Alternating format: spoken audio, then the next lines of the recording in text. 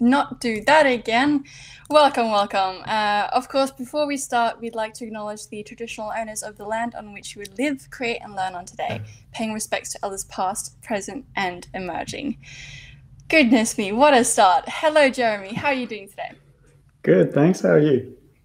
Good. Back as host, surprise, surprise, there has been yet another disturbance in the force, as I said, but can't be too bad when we're doing illustration with you, Jeremy Lord. Also want to say a massive hello to everyone in the chat. We got Gareth and Flynn so far. If you're tuning on Behance, fantastic. But if you're tuning in on YouTube or anywhere else, pop on over to Behance to ask your questions and participate in the live chat. Now, this is part 2. We had part 1 earlier this week. Do you want to do a bit of a recap for us? I do, yeah. So basically what we kind of started talking about on Tuesday was kind of looking at your basic kind of process of digital drawing. We looked at some inspiration and reference. We looked at the difference between the two. We did some basic sketches, some of them very basic, as we had a couple of issues, and I had to do a few of them with the mouse, which was very rustic. And then today we're going to kind of jump into cleaning up some of those kind of sketches and adding color and a few kind of little bits of detail. So yeah, it should be fun. Fantastic. And I've just popped up those initial thumbnail sketches here on the screen as well for everyone to see. I'm very excited about the next step. Learned so much in the previous stream of just how to generate characters and ideas when you've got a little bit of art block, or just to try something new. So I'll keep quiet for the time being now and pop on some music and let you run the show, Jeremy. So take it away. Let's get started. Good. Thanks. All right. So just to recap again, what we kind of did on Tuesday was to kind of go through these sketches and show you guys different ways of creating sketches to kind of, give yourself a brief or kind of go over this art block, if you have art block, which is a pretty common thing to have. Different ways to kind of, maybe not break through it, but maybe just kind of go around it or kind of find a backdoor to it.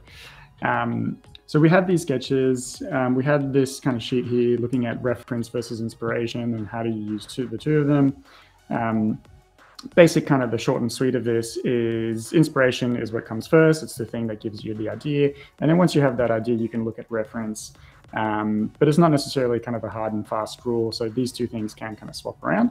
And then based on that, we looked at modeling us like a little robot here for, kind of getting that Star Wars kind of space feel off of a Japanese rice cooker, because kind of why not? It's a good way to, again, kind of, if you're stuck for inspiration, or not necessarily even stuck for inspiration, but if you want to do something different to what you'd normally do, kind of break the mold a little bit, it's a good way to kind of do this, like take any kind of appliance. We spoke about this on Tuesday. And try and kind of see, like, how can I make a spaceship out of a blender or something, or even like a toothbrush, who knows? But I went for a Japanese rice cooker, and I went specifically for this Japanese rice cooker because it already had kind of little like robot features, because trust the Japanese to make everything kind of cute and a little bit kind of humanized. So we kind of ended up with these. So these little sketches that you see here are literally just, a few kind of choice cuts from this kind of messy page, and then kind of just going over them. I popped them on a background layer. You can see that my opacity here has been set a little bit lower, and then I'm just going over them with a kind of a more solid, more clean outline to make out the shapes here. And the idea here is obviously, like, you want to stick to what you put down, because the whole point of these kind of sketches, these rough sketches here, they're rough for a reason, and they're things that you might not necessarily do. So if you're going to go and then kind of clean these up and take away all the kind of character of them, kind of defeats the purpose out of that. But at the same time, we need to give them a little bit of definition, right? Because they're very messy and very kind of rough. So we need to kind of give them a little bit more structure, I guess. But all the while kind of trying to stick to what we put down. So as you can see, I've gotten a few kind of different robots on top of these. So you can see like this one, for instance, has like, it already had kind of like a window, and I thought like, oh, that looks like it might be a jet engine, and like a couple of antennas. So I've just elaborated on that a little bit and give it a little bit more structure. This one was based completely off of this little rice cooker. Made another one there, and then yeah, basically just kind of going in, and we can do this, for quite a while, kind of thinking about how do we create these little robots. This guy looks like he's got these two little kind of fan turbine things here, and like again, I've got reference for that down here. So if I'm kind of stuck of how that looks, I can go back to my reference and go, all right, cool. This guy is going to have these little kind of things coming out of that, and maybe not even that much, and they're just kind of angled. So he's a kind of a floaty guy. He's a floaty bot. That's what we'll call him. And yeah, and like kind of looking at that reference and seeing how this can kind of work. Again, like I'm being pretty rough at this stage, but still getting a kind of a good idea of how all this can come together. And doing these kind of parts of kind of robotic basically prototyping and testing out different features. And I'm sure if you start creating these fan blades, I suppose on this one you might think, oh well, wait, what would that look like on one of the other sketches, and then maybe actually that becomes a completely new one again. So it's a really good process of developing the visual language of the character that you're creating, and also just to improve your visual lexicon for future work as well. Absolutely, yeah. Visual lexicon, I like that. I'm going to use that. Yeah, that's basically it. Like if I like, hey, I really like these, maybe I can take them from here and stick them on this guy and see how that goes. So, I mean, we're not going to do this because we could be here for ages just making a whole bunch of different robots. So I think like I'm going to kind of try and work from either this one or that one, and I'm going to try and push it a little bit further and see how we go with this, and maybe add some color. This one is a little bit more true to the brief that we set ourselves. We're kind of making, using this rice cooker as a reference. But I also feel like this one's got potential to be really cool and kind of work with in an interesting way. So at this stage, I might sort of think if I was doing this with a like kind of more kind of stretched out time frame, I guess I'd do both. But for the purposes of this, we said we were going to do a rice cooker. So let's go with this little guy. So I'm going to grab this guy and just duplicate it. So Command or Control J once I'm on that layer.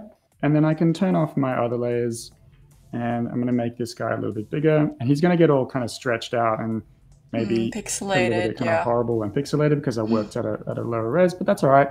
He's just going to be another kind of reference layer for me to work from and start sort of cleaning it up and seeing how we go. So at this stage, now it's just kind of going into the kind of inking process. So a bunch of different ways to do that. I just use a very basic brush here. I use the basic round brush that I've created. I'm using a Wacom stylus.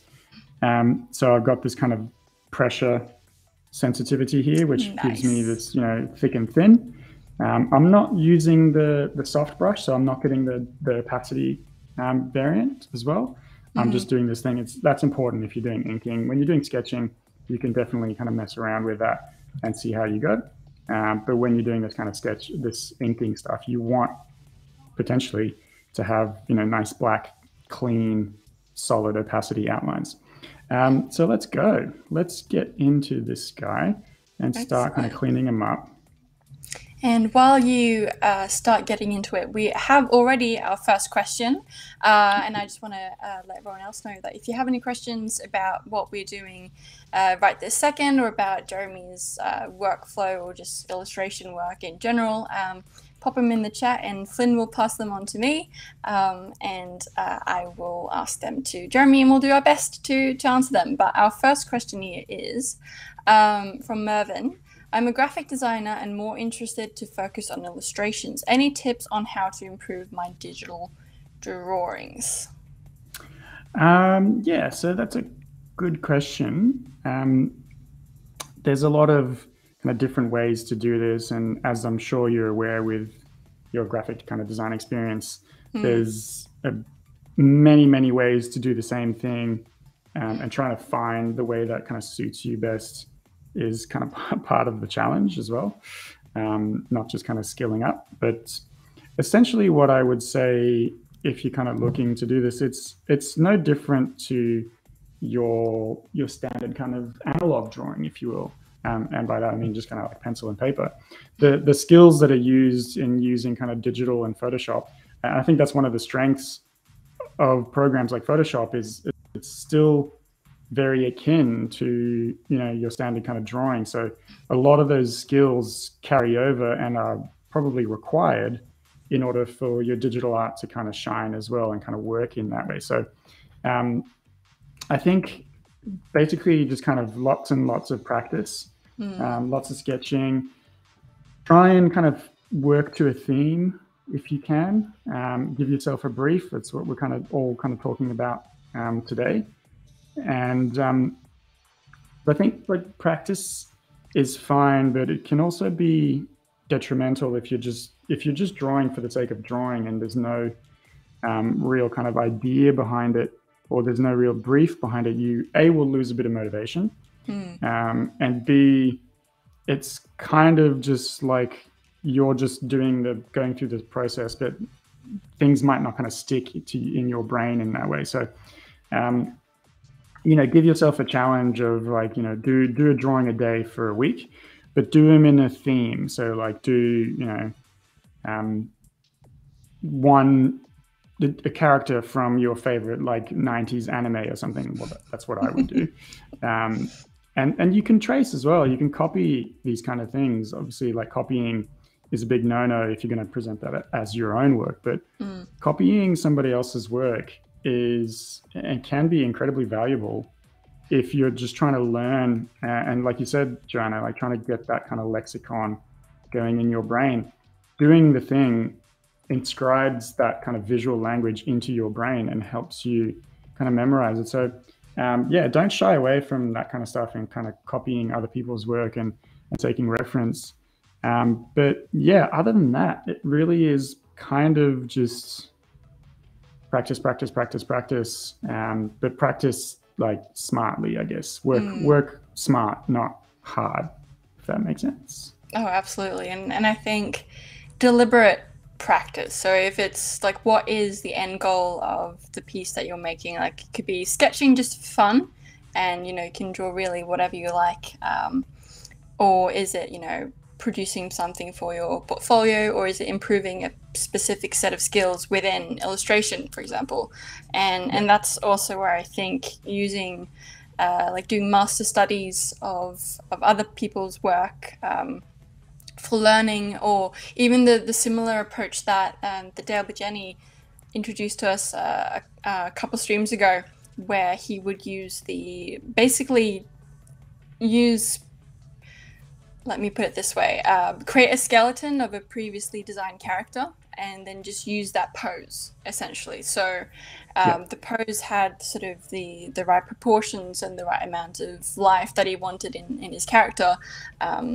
So he, you know, he took the skeleton and then put his own body on it, so to speak, which is somewhat of a morbid way of explaining it, but also just another way to learn. Because you're having to figure out how your hand can move the pen to make the lines, and it's not like you're going to be creating the exact same character for the rest of your sort of art career, but those lines, you know, inform the next line and the next line. So that's also a great way as well. But keep the questions coming, everyone. We are excited to answer them. So again, I'm just like, you know, adding kind of detail to this.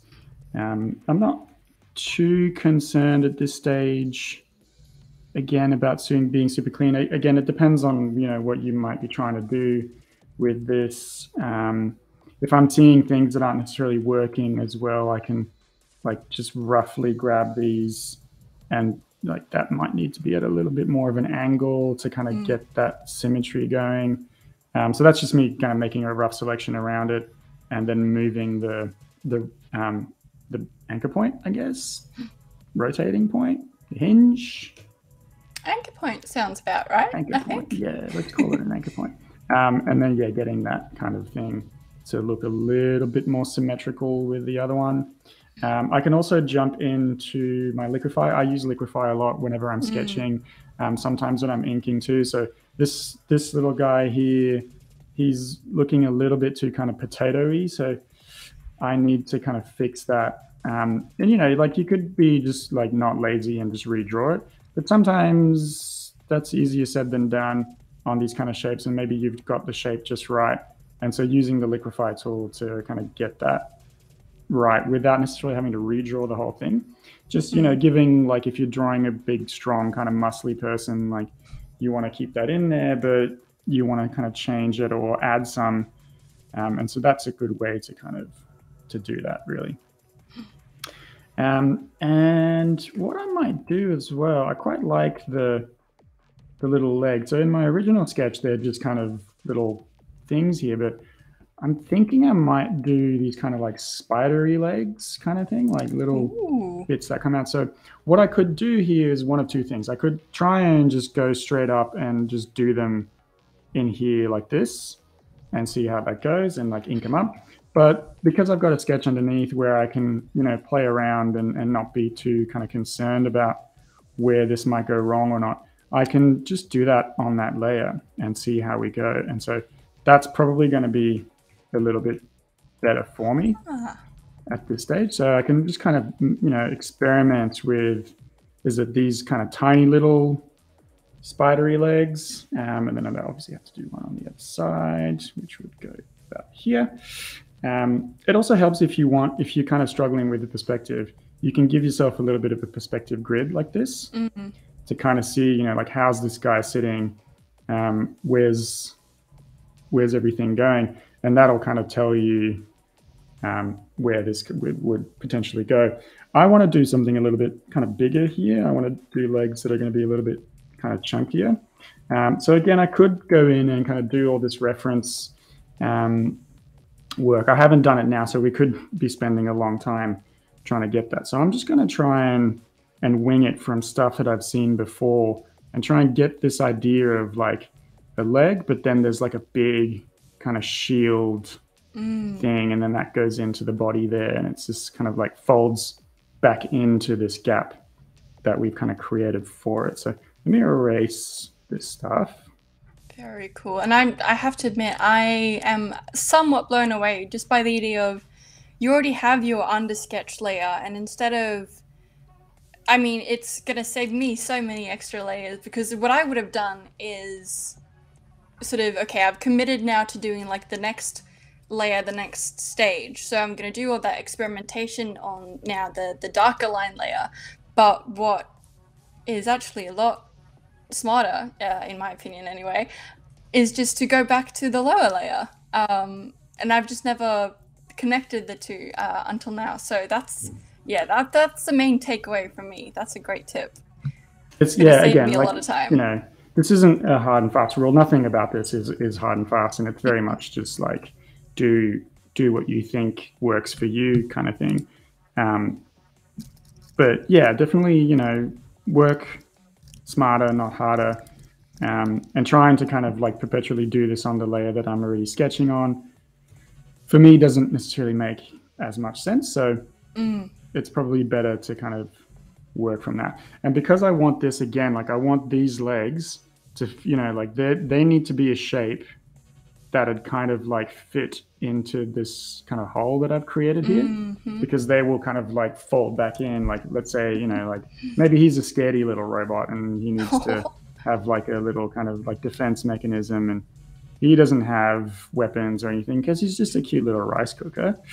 And so if something comes along that scares him, he can just kind of pull his legs back in and he won't lose a leg. That is fantastic. And also, you know, things like that are a great way to incorporate story and sort of purpose to your design as well. which kind of is one of the things I think that brings your work to the next level, is when each element of the character, you know, has very much a purpose and supports the story, or like the actual character of the character that you're creating. Yeah, I think that's especially when you're doing these kind of little robots, like they need to look like they function, right? Like they need to look like they're going to work a certain way, and like things are going to happen. So obviously I've inspired myself off this rice cooker, and this big lid here is either going to be kind of like a glass bit for a cockpit. I haven't decided that yet, but it, you know, it needs to kind of work that way. I've kind of used this handle here. Whoops, I'm on the wrong layer. This handle here to make this bit here. But yeah, like these legs need to look like, you know, they'd come out and they'd probably fold here, and that would kind of, you know, there'd be a little hinge there for it to kind of articulate, and then there'd be another hinge there, and like thinking about how all this could potentially kind of work and fold in. These guys, this kind of section of it will kind of fold up and go in there. It sounds a little bit kind of geeky and nerdy, and maybe like you don't necessarily need to do that, but I think like that's what makes good like droid or robot design, is always something that's like, hey, that looks like it could work this way. And also just a great kind of part of your practice as well, if you're wanting to lean more into concept art as well. So if you're doing illustration more for, you know, film, TV, or games, having what you create actually be able to function is really important, because otherwise when someone then in the prop department or you know, in any other department has to build the thing that you've made, and they realize, wait, that joint doesn't actually, you know, connect anywhere. It's like basically the first iteration of the, you know, the 1 minute bicycle sketch. It's not going to work, let's be honest. Nothing's going to connect to where it's supposed to, but with practice of both, you know, the line work and sort of the principles of drawing, as well as how it would function, you eventually get to an actual functioning bicycle at the end of it. Hopefully. Yeah, hopefully. We do have another great question from Mervyn, and it is one that we get a lot, so it'll be interesting to see if your answer has changed. But any specific reason to use Photoshop and not Illustrator? Is it just a preference? Oh, I never get that question. Just kidding. Yes, I get that question a lot. It is personal preference, absolutely. For what I'm doing right now, which is just kind of sketching, Illustrator is not really a sketching program. It's a finished piece kind of thing, very clean. If I was cleaning this up in that way, I would probably definitely consider using Illustrator for something like that. But for this kind of like rough sketching, or like kind of like if you want to get that kind of pencil drawing, like for instance, if I was using this brush here, that has like, this one is the one that has this opacity shift depending on the pressure. Yeah, the Illustrator transfer doesn't do that. Illustrator cannot do that. It can't mess around with the opacity that way. It can mess around with thickness and pen pressure. So a lot of people do a lot of clean inking in Illustrator. And theoretically, this like cleaner black outline I could do in Illustrator. I totally could, but I prefer working in Photoshop. And there's not necessarily any kind of logic to that, aside from the fact that I feel more comfortable in Photoshop. And it feels more like a drawing tool to me. But you'll see in a sec, like I'll switch to Illustrator now. I've made all these kind of stickers in Illustrator that maybe if we have time, we'll put onto this little droid later. So I do, you know, work a lot with Illustrator as well. It's a fantastic program for what it does. It's just not something that I think is optimal for what I like to do. And at the end of the day, there's no kind of like, you have to work in the program that you like to work in, because theoretically you're going to be spending a lot of time in it. And if it's not something that you enjoy, then you're really not going to have a great time doing all this stuff. That is correct, yeah. And especially if, you know, things go wrong, or if you're trying to figure out something new in a new program, it helps if you enjoy using the program on days where you don't have to. quote unquote reinvent the wheel. So yeah, Mervyn, it is preference, and it to an extent also depends on the work, the specific illustration work that you're doing as well. Whether you're doing, you know, logos or stickers, maybe Illustrator is better. For that, just you can have those, you know, the vector stickers that you can then pop into Photoshop, which hopefully we'll have time to do later in the stream, or things like that. I completely lost my train of thought because Flynn has said that he's kind of hungry for rice now, and honestly, I am too. Rice sounds great for lunch, so I think I might do that. But sushi, yeah, maybe. It's just giving me an idea, like make this guy a little salmon nigiri kind of robot guy. Yes, like that. Amazing. Cool. I love it. All right, so I think we're pretty good here in that sense. Like the old me might spend a little bit more time kind of cleaning this up, and probably the new me as well. But they're like, I used to really kind of fuss over these lines and make sure they're all clean and everything connects. And I kind of trying out different kinds of things and seeing how it all kind of works. But I think I'm good, especially for the purposes of the stream, to move on to kind of coloring this. So let me take this layer, this ground layer off. And I've added a bunch of detail in here. I've added these little kind of like these things that you see kind of here on the legs there. They're a solid kind of visual reference of plating. I don't know if I have any examples in my references around here. No, unfortunately I don't. But what you see is kind of like this idea that like it's been reinforced kind of plate, and you get this sense of like the dents in it. Yeah, like a jerry can, right? Yeah, exactly. Yeah, pretty much. And then you got your handle, and that's a jerry can. And it just helps the thing kind of like maintain its structure. So doing those kind of things is always good. These little kind of holes here is where probably his mouth is, so that's where the sound needs to come out. If there's sound, could also be these kind of like, you know, Darth Vader-y kind of lines. Ooh, yeah. If we're doing that, depends on how much Star Wars we're kind of going. But yeah, let's call this what it is, and let's call this the outline, and that is going to be my sketch. And then smack a new layer on top of that, and we'll call this Cols, which is my short for colors. Nice. And we might even put that in a new group and call that Cols, and this guy base. So a good trick when you're doing this as well to kind of see what you're doing, you've probably seen this with a lot of concept art, is to just drop the lightness on my background layer to just like a neutral gray, like this 50% gray.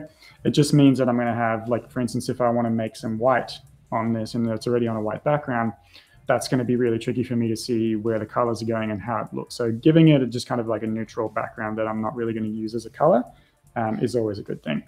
Another good tip for color here is if you're using white, don't use white. And I hope that's clear and makes sense, and I won't repeat it. No, what I'm talking about here basically is the same thing kind of happens with black. Is pure white and pure black doesn't really exist in real life. It's always a little bit kind of off, and it doesn't have to be by much.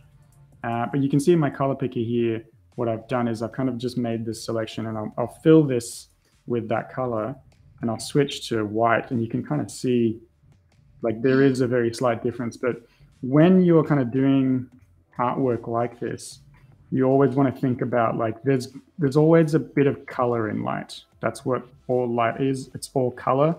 There's no such thing as white, like clean white light. So you want to give it a little bit of color. Same with your black. It's not going to be pure black. It's always going to be like super, super, super dark blue, or like, you know, dark red or whatever. It just helps to give your drawing a little bit more kind of reality and personality. than just using black. For the outlines, you can stick with black, even though we might go full kind of painterly on this one and show you guys a little tip to kind of getting that painterly look rather than this very solid kind of comic book thing, which I love to do as well. Obviously, a big fan of like anime and manga, so I do a lot of that. But every now and then, it can be fun to just kind of work with these more kind of painterly outlines. So here we are. We've kind of filled out this base layer. Why I do a base layer is because using Command and clicking on my thumbnail, I can do quick selections of that. So that's always going to be a good thing. Like if I need to do a big selection of something and grab the whole thing, I can just do that really quickly, and that's going to act as my base. Then I'm going to add in kind of second color. So call this one second color. And this is where kind of like the decision needs to be made of, you know, what's my inspiration here? So going back to my board, am I trying to tell people this is a reference to R2? So I'm going to use blue and white, or am I trying to do something a little bit different, like this guy, or like this little red and gray guy? I'm feeling this. I like the color scheme on this guy. So I'm going to kind of potentially even just color pick these colors in here and see how we go. But again, you know, this can change, and this probably will change as we're going along.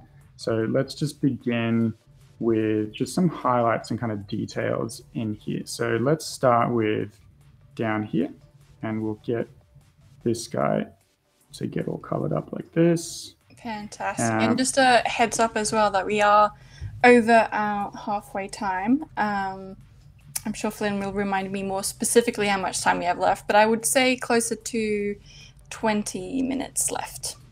Yep. So just continuing here. And this is where you can also start, you know, it doesn't necessarily need to fit to shapes like this, and just kind of, you know, parts of the robot are certain colors and others not.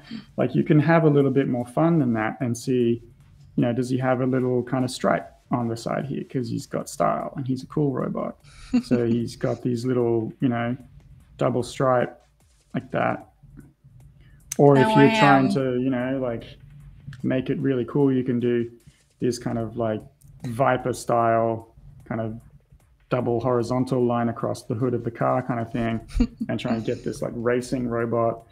There's all kinds of things that we can, you know, mess around with here and see how all this goes. But another little tip here for you guys, if you're kind of finding that you're gonna, you know, going over the lines a lot and all that, I can set my color layer, and this is why it helps also to have this base layer. I can set this color layer to a clipping layer underneath underneath that. So how I do that is literally just hold down Option or Alt, and you'll see this little icon come up as I hover in between the layers. So I need to be like, I'm holding it down now, you probably can't see it, but as I get close to the middle, the join of the layers, I get this little icon. And if I click on that, it goes this little thing. And what happens then is if I paint over here, nothing happens. It's only when I come across of where there's information on this layer that I get paint. So it's a good way to make sure, like I've already done the work of staying clean on my base layer. I don't need to do it again on this color layer. Excellent, but yeah. You do need to know that if I turn off that clipping, all the drawings that I've done over here will come back. So they're not gone, they're just clipped to the layer underneath it. But it's a nice little kind of easy way of like, again, work hard, not work smart, not hard, sorry. Using my mind over here.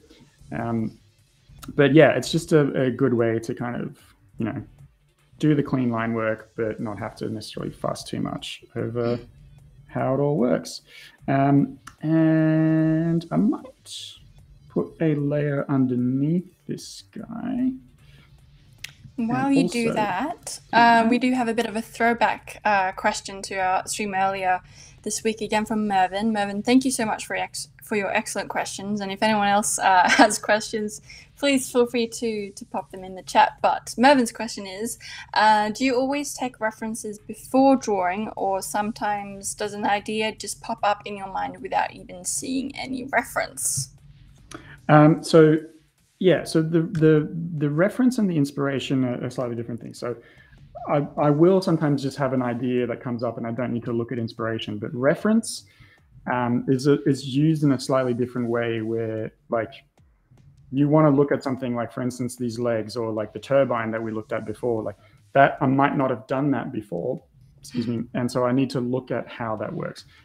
The most kind of like standard example of reference is hands. Every artist always struggles with drawing hands, and so you need to go in and find that reference of hands so that you know how to draw it properly. So that's something that I don't always do, and when I don't, I always regret it, because it's so much easier and so much like faster, and you do it a lot better if you just look at your reference.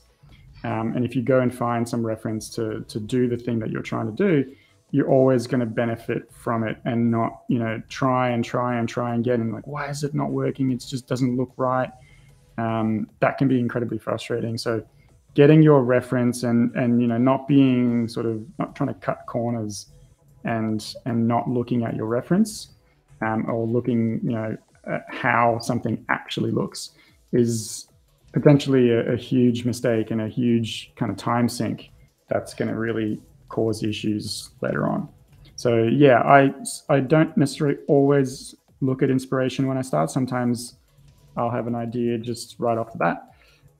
But reference is something that I try and time again to make sure that I look at, because it just, everything kind of works a lot better with reference.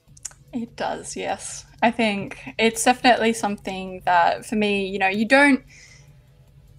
it's the sort of backwards and forwards of, I don't want to rely on reference, but also relying on reference is how you create, accurate work. So I think people, well, I don't want to generalize, but it's easy to be like, no, I can do it. I don't need reference. And of course, you always benefit from reference. I wouldn't say that you always desperately need it, but it does benefit you immensely. Whether it is just, okay, I'm drawing a hand in a way that I've never drawn it before, maybe I should look at reference, or I'm drawing a material that I've never drawn before. Reference could potentially be good. Otherwise, you could maybe, subconsciously mix it with, actually do two poses in one, and the perspective is all off, or you just end up drawing material that isn't the material that you wanted to draw. So I think just allowing reference to happen when it needs to is important, and less maybe about being super strict about, okay, must happen before everything else. But as soon as you feel like you need it, just embrace it and go look at some reference. Yeah, absolutely. I think there's nothing, like, for me at least, there's nothing glorious about managing to draw the thing without reference, unless it's already in your brain. Like, the more you draw it, then you won't need reference as much or at all the next time you do. But if you're trying to draw something for the first time and trying to get that angle right, but actually, like, cracking it won't inscribe it in your brain as much. Like, you need to really look properly at the thing that you're trying to do in order to get that thing then inscribed into your brain, so that next time you draw it, you can just draw it from memory. Exactly. And that's always kind of tricky to do, but yeah, it's definitely something that, don't be afraid to kind of look at your reference and figure out what's the best way to draw this, and how have others drawn this before me as well. Like, that's why all these tutorials exist online, to, how to draw hands, how to draw faces, like, use them. Yeah. That's part of why we do what we do here as well. It's to help and inform and inspire, and all of the above. I did also want to highlight Deegan's comment as well, which connects to what you were saying before about the legs, but also what we're talking about now, which is, the more you think about the mechanics, or for example, just the more you think about what you're going to do ahead of time, the easier time you have in the future drawing from different angles, or drawing it again. So Yeah, preparation is key.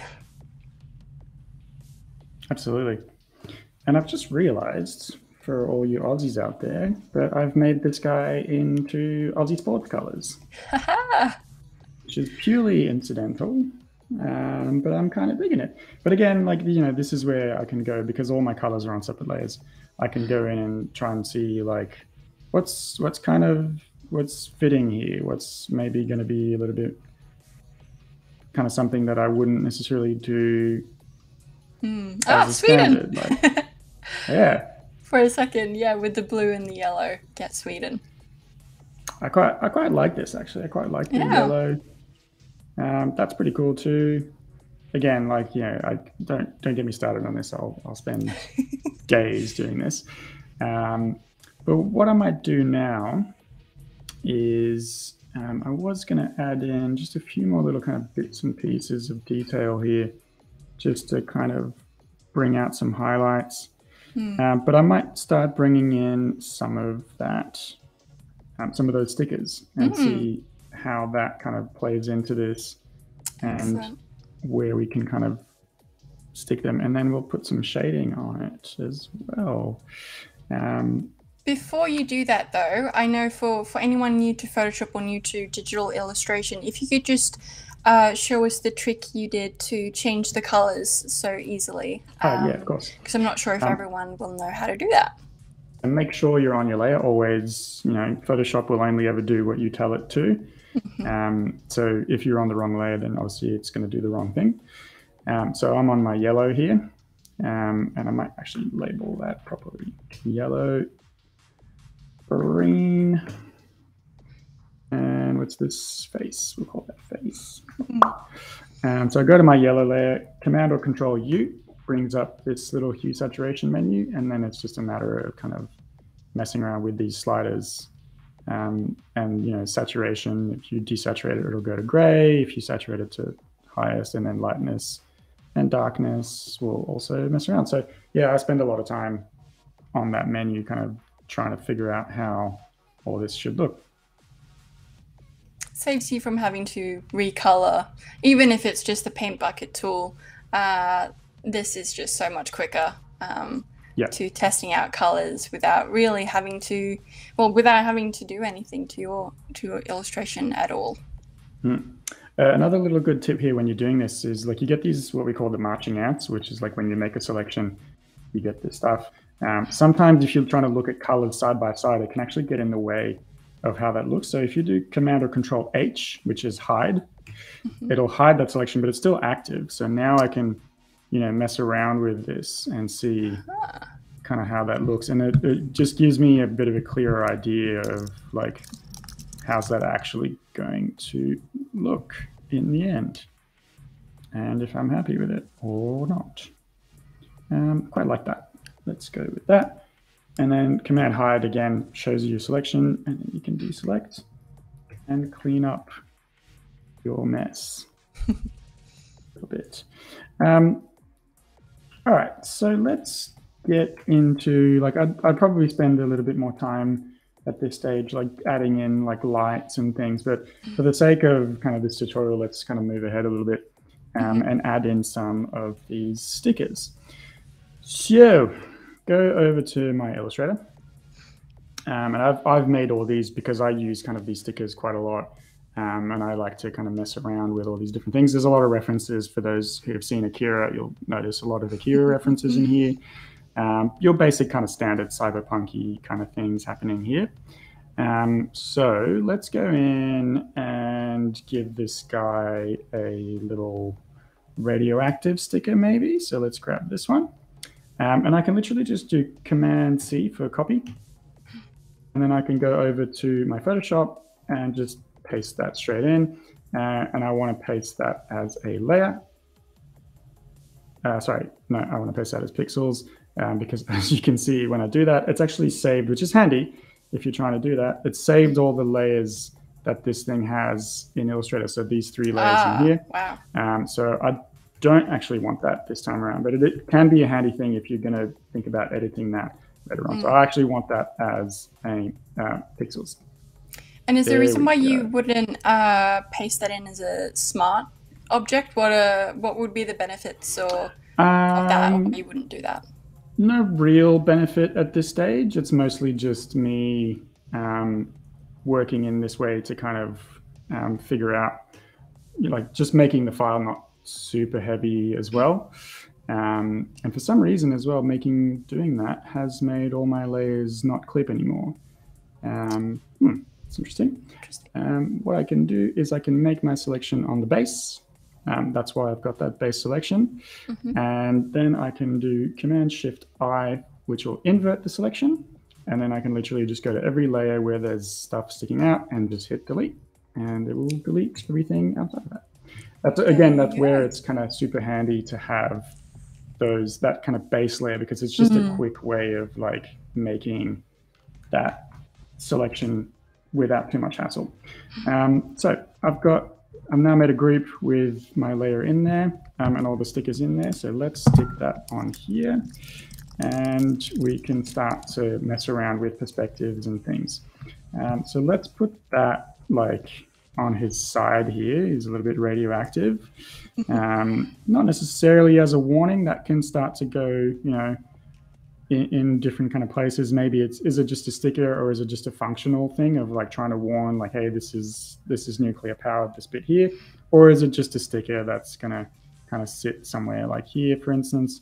I'm gonna put that there, and then I'm gonna start to kind of squash it a little bit, and then I can go up to here, and that's gonna give me this kind of like warp thing, which will make it look like it's kind of on that curved surface a little bit better.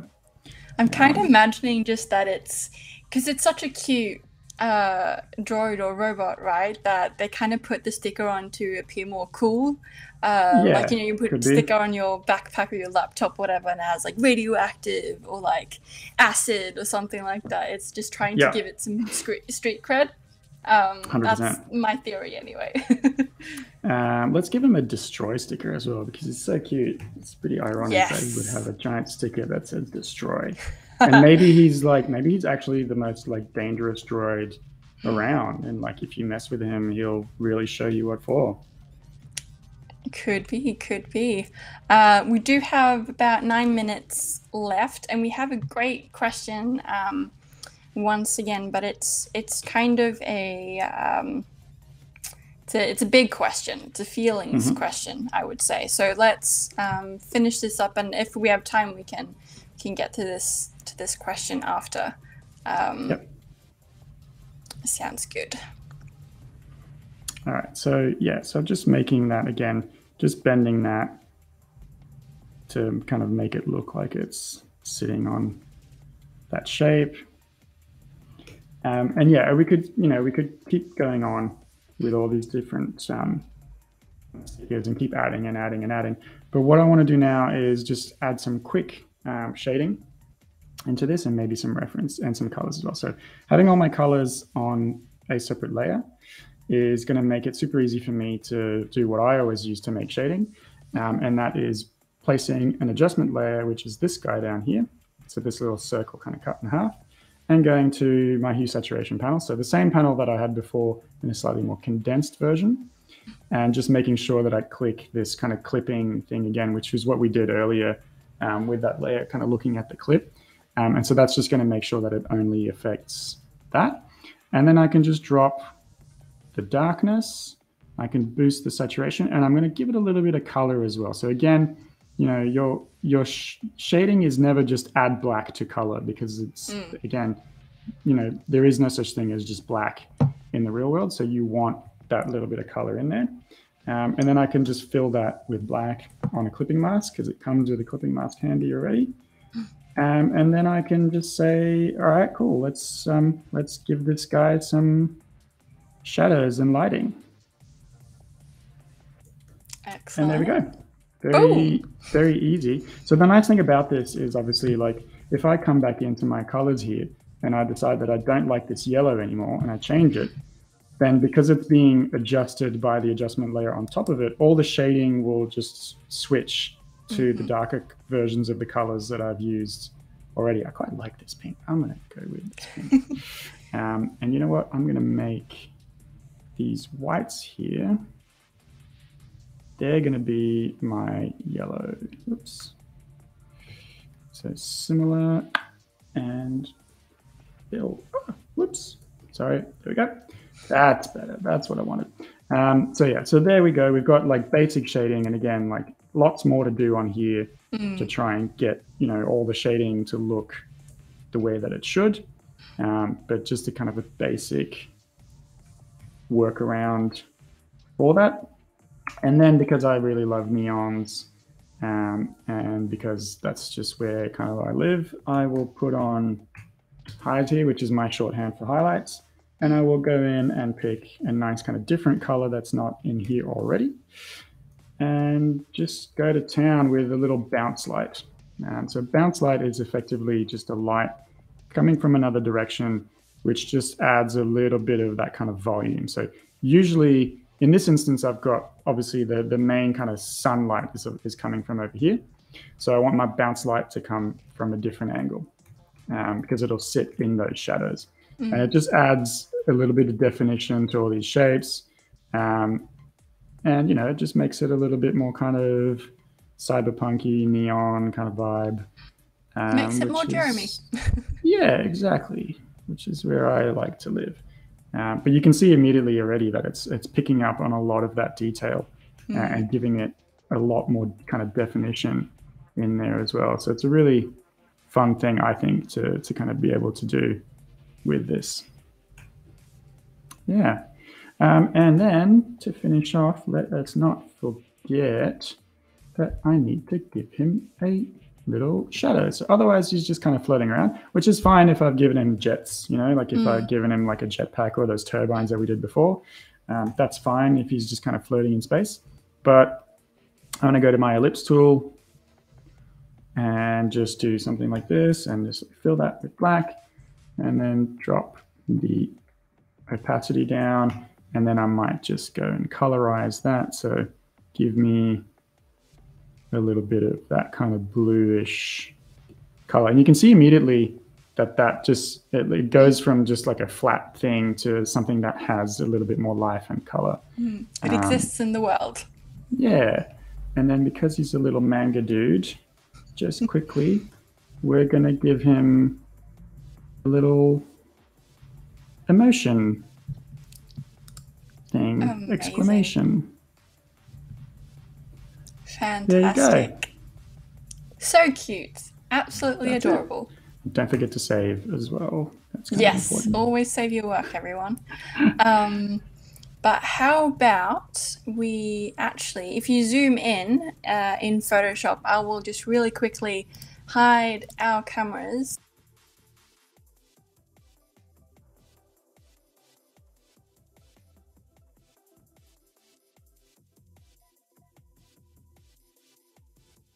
Again, back. You know, there's a lot of stuff that I could do here. If I had more time, I'd probably start to look at giving him a little bit of wear and tear. So taking this color and, you know, giving him quick little kind of bits of like scratches on the corners. Again, like paint usually comes off where the corners of things are. And that's how stuff works. And then, you know, you can start kind of giving little bits of scratches in different places and giving him this wear and tear. It just makes him look like he's been around, he's seen some stuff.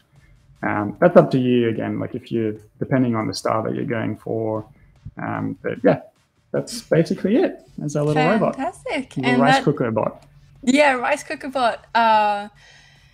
Definitely going to have sushi for lunch now. But that does bring us to time, or just about. Thank you so much, Jeremy, for joining us for our first sessions into illustration for this month. I will be posting the links in the chat, but if you just want to say where on the internet people can find you. So you can find my work at jeremylord.com, which is my main website. I've got a Behance profile, which is also Jeremy Lord, and my Instagram is at jeremylord_. So fantastic. Yeah, that's most of my work. Amazing. And I posted all those links in the chat as well. So that is the end for us. Thank you once again, and thank you everyone for tuning in. We will be back next week with Lillian Darmano for more illustration, this time in fresco. But without further ado, thank you once again for the last time. Jeremy, may the force be with you, and catch you next time. Thanks for the question, guys, and pleasure to chat. See you. See you, everyone. Bye.